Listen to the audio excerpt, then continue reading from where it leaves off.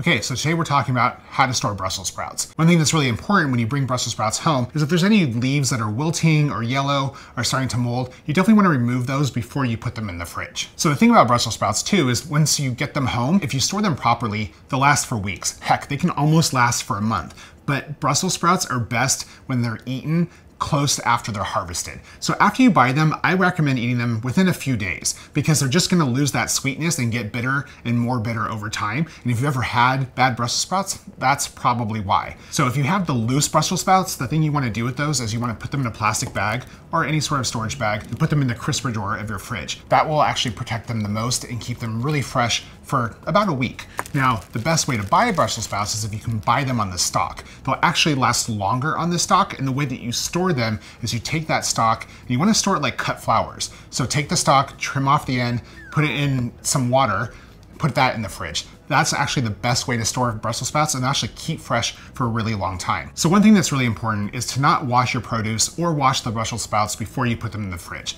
The reason for that is moisture is bad. It's the enemy when it comes to food in your refrigerator. Now I know when you're at the supermarket, you see all the produce being sprayed and you're like, hey, they're spraying it there. Why does it matter if it's different at home? The reason is all the produce is nice and open, right? So it's all there and open so that water has the opportunity to evaporate. In the fridge, it doesn't. So it's just there and it then becomes the enemy of your produce. So don't wash things before you put them in the fridge. Wash them when you're about to use them.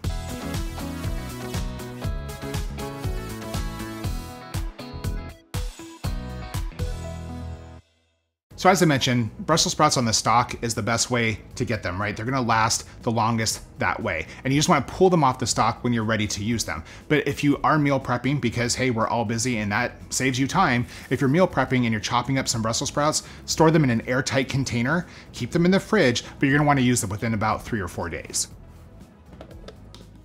And lastly, if they have spoiled, like they smell bad and not just because you don't like them. If they smell bad or they're black or they're kind of squishy, just toss them out. Don't eat those Brussels sprouts. So here's another thing about Brussels sprouts. They're very sensitive to ethylene gas. All produce puts off some level of ethylene gas. And the thing is, ethylene gas causes things to ripen at different speeds. So apples and pears put off a lot of ethylene gas. So if you store your Brussels sprouts next to them, they're gonna spoil and rotten faster. So don't store your Brussels sprouts next to the apples or pears. So you wanna keep them in a separate area away from things that produce a lot of ethylene gas, like apples or pears. If you like this video, hey, give me a thumbs up. If there's something you wanna see, drop a comment down below. And if you like to cook like I do, I release new videos every single week, so please subscribe.